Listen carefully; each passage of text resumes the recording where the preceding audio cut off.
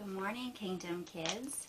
We are here today to talk about Paul and another story that is going to remind us just how faithful God is for us.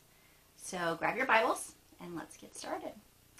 I know some of you have probably seen in the news lately about Hurricane Laura that just came through. And there have been some other big storms and probably will be some more storms this summer still. I want you to think about a hurricane, or for us, usually we experience tornadoes where we live. What do those storms have in common? It's the wind, right? Both of those storms have the potential to do huge amounts of damage because of really strong and crazy winds. Now, I want you to picture being in one of those types of storms, but being on a boat in the middle of the ocean or in the middle of a sea. And think how scary and crazy and intense that would be. Just close your eyes for a minute and picture what it would be like to be on a boat and have that kind of storm come up and know that there's a chance your boat is not going to make it through the storm.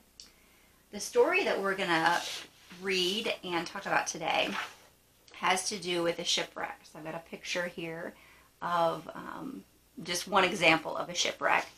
And this was created by some kind of storm or wind, something that damaged the ship so badly that it started coming apart and sinking. Okay, so that sets us up for our story today. Now, some background. It's important to remember to have context for where we're reading in Scripture. So we're going to be reading in Acts 27. And at this point, the Apostle Paul has been imprisoned by Jewish leaders. These leaders are accusing Paul of causing trouble and leading Christians against them. Now, these charges are not true. They're false. But Paul was still put in prison for them by Felix, who was the Roman governor of Judea. Later, when Festus, the new governor, so they have had a ruler switch, Festus heard Paul's case. Paul was able to appeal his case to Caesar, the Roman emperor. Now, this is only possible because Paul is a Roman citizen. He was born a Roman citizen. In order for Caesar to hear Paul's case, Paul was taken to Rome. So Paul is in the middle of his imprisonment, but he's being taken to Rome. He's being taken across the Mediterranean Sea by boat to get there. In Paul's time, the safest time to sail across the Mediterranean Sea was March through late May. So kind of springish, early summer. Paul's ship, though, was going to Rome during one of the riskiest travel times, September to October. So just about now, a little bit later than it is now. Before the ship sailed, Paul went to Julius, the centurion, as well as the pilot of the ship and the ship's owner to warn them of the dangers they're going to face. But the men set sail anyway. They're hoping they can reach a safe port before winter and wait there until it's safe to continue to Rome. So Paul knows that this trip is going to be risky. Everybody on the boat knows that it's going to be risky, but they've set sail anyway. All right, so what I want you to do is grab your Bibles, turn to Acts 27. Now, this passage is kind of long, so I'm going to summarize as we're going. We're reading verses 13 to 44. All right? Here we go. Now, when the south wind blew gently, supposing that they had obtained their purpose, they weighed anchor and sailed along Crete, close to the shore. But soon a tempestuous wind, that's like a really strong and wild wind, called the northeaster, struck down the land. And when the ship was caught and could not face the wind, we gave way to it and were driven along. Running under the lee of a small island called Cauda, we managed with difficulty to secure the ship's boat.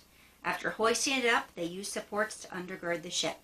Then, fearing that they would run aground on the Syrtis, they lowered the gear, and thus they were driven along. Since we were violently storm-tossed, they began the next day to jettison the cargo. And on the third day, they threw the ship's tackle overboard with their own hands. So they've just set sail, a strong, fierce storm has begun, and they're kind of pitching everything overboard they can to see if they can survive the storm. When neither sun nor stars appeared for many days, and no small tempest lay on us, all hope of our being saved was at last abandoned. So the storm keeps getting worse, and they have no hope of being saved. Since they had been without food for a long time, Paul stood up among them and said, "Men, you should have listened to me and not have set sail from Crete and incurred this injury and loss." Remember, he warns them this was dangerous.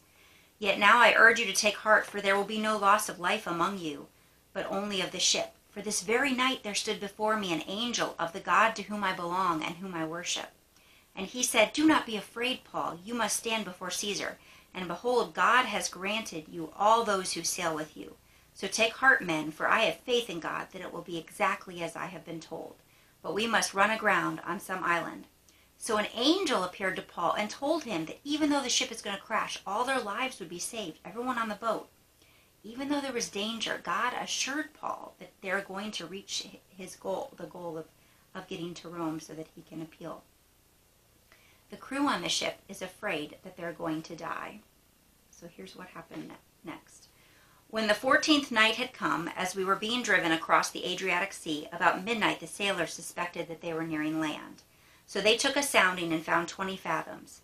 A little later on, they took a sounding again and found 15 fathoms. Now, these are navigational terms. It means that they're guessing how far it's going to be until they can reach land and how deep the water is where they're at.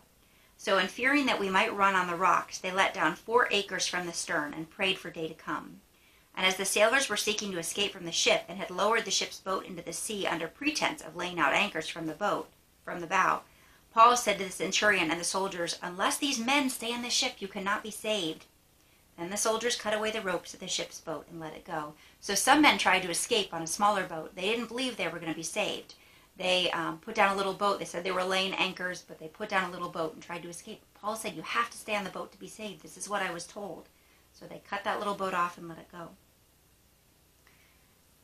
Let's see. As the day was about to dawn, Paul urged them all to take some food, saying, today is the 14th day that you have continued in suspense and without food, having taken nothing. Therefore I urge you to take some food, for it will give you strength, for not a hair is to perish from the head of any of you. So 14 days have passed, 2 weeks, and he's saying, you guys have got to eat. Trust my God, he said, that none of us are going to perish. When he said these things, he took bread and giving thanks to God in the presence of all, he broke it and began to eat. Then they were all encouraged and ate some food themselves. We were in all 276 persons in the ship, and when they had eaten, they lightened the ship, throwing out the wheat into the sea. Now when it was day, they did not recognize the land, but they noticed a bay with a beach, on which they planned, if possible, to run the ship ashore. So they cast off the anchors and left them in the sea, at the same time loosening the ropes that tied the rudders. Then hoisting the foresail to the wind, they made for the beach. But striking a reef, they ran the vessel aground. The bow stuck and remained immovable, and the stern was being broken up by the surf. The soldiers' plan was to kill the prisoners, lest any should swim away and escape. But the centurion, wishing to save Paul, kept them from carrying out their plan. He ordered those who could swim to jump overboard first and make it to land, and the rest on planks or on pieces of the ship. And so it was that all were brought safely to land. So they get close to the land, the ship starts to break apart, and they're wanting to kill the prisoners so they won't escape. But the centurion keeps them from carrying that plan out. He wants to save Paul, and then those that can swim to swim to land, and those that can't float to land on planks from the boat as the boat breaks up, as it becomes shipwrecked, like in this picture we had, right? All right. So that's kind of a crazy story. That's exciting. Now, our Bible words for today are Hebrews 13:5. God says, I will never leave you nor forsake you. And that is exactly what happened to Paul. He did not leave him nor forsake him. He had a plan for him, and he provided a means of escape. When boats are near shore or near a reef, they put their anchors down, just like they did in the story. They want to be weighed down so that if there's a dangerous area nearby, or winds come, or waves come, the boat doesn't move, the boat stays. It holds them safely there. So when storms in our life, or winds of suffering, threaten to blow us down, or waves of fear overcome us, we need an anchor. And this story that is in Scripture is not just about what happened to Paul and how God saved him, how God protected him, and provided a way of escape for him and the men on that ship. It's not just about that. It also shows us how God is an anchor in our life, how God provides for us. Now think about, what is the one way that we need God most? I mean, I know that we have storms in life that happen, whether it's an illness or a family member being really sick, or something financially with our family, or something scary that happens at school, or a time when we're feeling lonely. We have storms like that hit us every day, every week, every month. But what is the one time in your life that you most need God? It's our salvation, right? Because we are born into sin, and because we do continue to sin, we need rescuing. We need someone to be our anchor and provide that salvation. And that's what God does. He sent Jesus to redeem us. He sent Jesus to cover those sins, to provide a means of escape. And Jesus' perfect life and death on the cross brought us back, saved us, redeemed us, and gave us that salvation that we need. So our faith word for today is redeemed, because that is the picture of what God did for us. Just like he did for Paul when he rescued him off the ship, God redeemed us. He was our anchor. So our anchor is kind of our picture for the day that I want you to keep in mind, that God is our anchor and holds us safe. By sending his son Jesus to die on the cross, he provided a way out from sin and death and destruction in our lives. So before we pray, I want to give you a challenge now. I want you to take some time today or this week and draw some cards or some pictures for people in your life that God uses to protect you. So that can be your family, that can be policemen, firemen, your teachers, it can be child care workers if you go to daycare.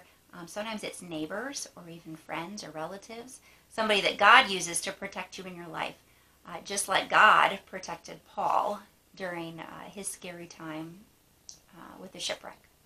All right, we're going to go ahead and pray. We have one more video lesson coming next week, and then we have some exciting news about the weeks that are going to be coming after that. So have your family be watching their emails and check on Facebook, and we hope to see you soon.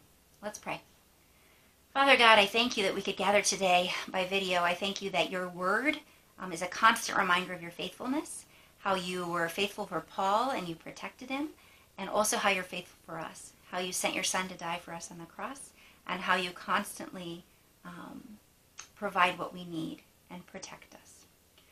Lord, I ask that you would be with all of our friends this week. I ask that you would provide health and safety as they're going about their days and they're going to school. And Lord, I especially ask that you would remind us of your redeeming grace in everything that we do.